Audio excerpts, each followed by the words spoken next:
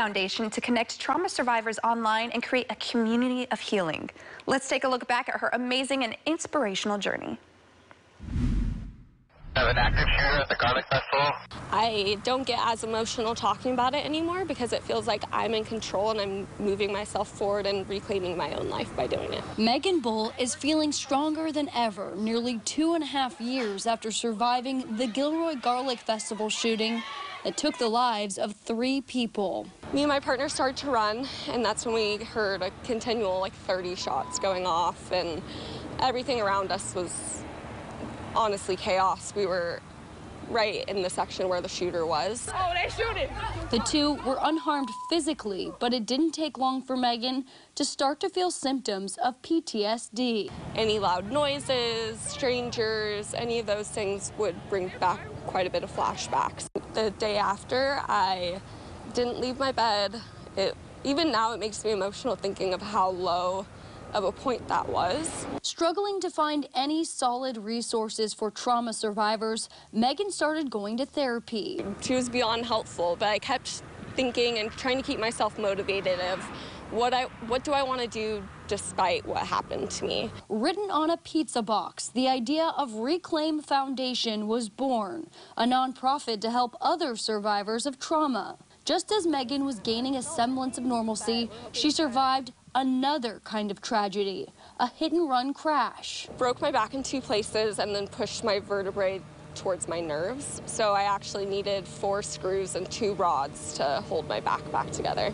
After Megan got spinal surgery, she learned how to walk and get her strength back up, becoming even more inspired to help others. I've lived through the worst now. I don't want to let these 2 things limit me from doing it. Reclaim Foundation is completely run by volunteers and supported by donations. The mission is to provide resources to survivors of trauma and connect them with other survivors. Megan is also launching a portal on the website this summer, allowing survivors to write in an online journal to express themselves privately or share publicly. I've been affected by mass shootings, so I could write an entry, put it into that community, and then other survivors can read it and also share their advice. And at just 25 years old, with 2 life-shattering traumas under her belt, Megan's life work will continue to be helping other survivors. Well, I hope traumas cease to exist. For now, they are ongoing, and I hope that Reclaim Foundation can help anyone affected. And joining me now with an update on this amazing organization is Megan Bull herself. Megan, thank you so much for joining us here on Live in the Bay. Thank you so much for having me. I'm happy to be back. Of course, let's first talk about what it was like for you to become a remarkable woman. What has this experience been like? Incredible. There's so many remarkable women in my own life. It feels a little bit strange to put myself in that category with them, but I'm extremely honored. And what was the process like for you when you were going through this process, finding out if you would be nominated and when you were nominated? Beyond shocking. So I actually didn't even know I was nominated or anyone had sent me in until I found out that I actually was a finalist for the local KRON 4. So I got an email to my inbox saying, "Congratulations, you're a finalist." And I said, "For what?" I didn't even know someone submitted me. I called my friend Lindsay, and she was actually the one that had sent me in. And it was a wonderful kind of spiral of events from there. And meeting with Sarah and doing my initial interview and then moving on to the National Remarkable Woman. Well, you've done some incredible things, and you've also been through a lot, but you started this foundation, the Reclaim Foundation. Can we talk about that? And when did you first get it started? How did the idea come about? Yeah, so in 2019, I was in the Gilroy Garlic Festival shooting, was struggling immensely with PTSD and mental health. I had just moved to San Francisco, and I didn't know what to do. There aren't a lot of resources out there for mental health in general, let alone a mass casualty in a shooting. And so I slowly started going to therapy, and therapy was extremely helpful, but there was a lot of resources that were still missing for my recovery. And then in 2020, amidst the pandemic that everyone else was struggling through, I was in a hit-and-run car accident that left me needing major spinal surgery. And so now I had a mental ailment and now a physical ailment, and I had to try to combat 2 traumas that were different sides of things, but were still really similar and still had a lot of difficulties. And so Reclaim Foundation was born out of that, a place for trauma survivors of any kinds or multitude of traumas to be able to connect and find the help that they need. Wow, so incredible that you took things that you went through and then use it to help others. For you, when you found out you were nominated as a remarkable woman, how did that also help the foundation?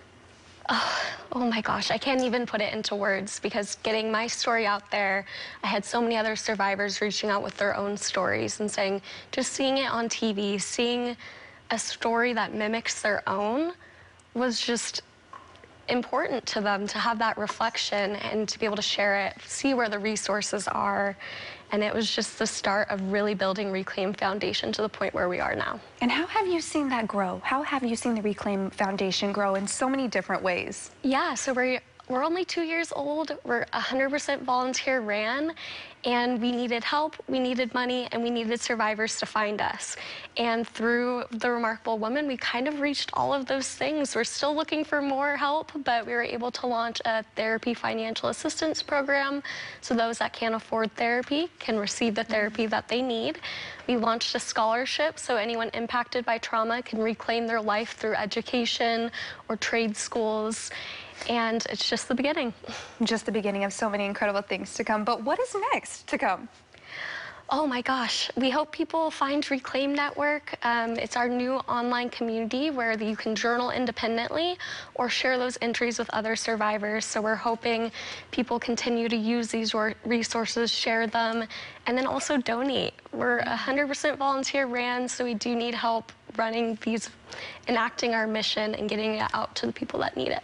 Well, congratulations on being a remarkable woman and making a huge difference in so many people's lives. The work that you are doing is just absolutely incredible. And thank you for your time here on Live in the Bay, Megan. Thank you so much. Thank you for having me. I actually brought this for you. Oh, thank you so much. Yes. I'll open it actually right here. A little exclusive gift. Yes. Thank you. Okay, I'll be very gentle here.